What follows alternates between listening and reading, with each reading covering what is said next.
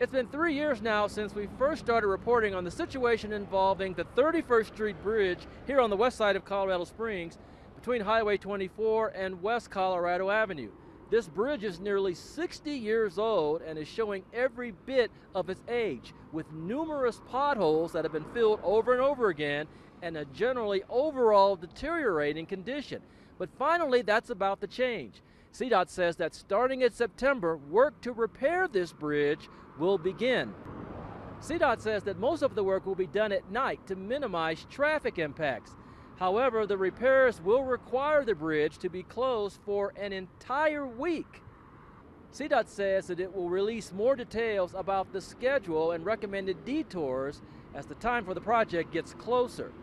Coming up tonight at 5 and 6, we'll hear from drivers, local residents, and business owners about how this upcoming repair project and temporary closure of the bridge will affect them.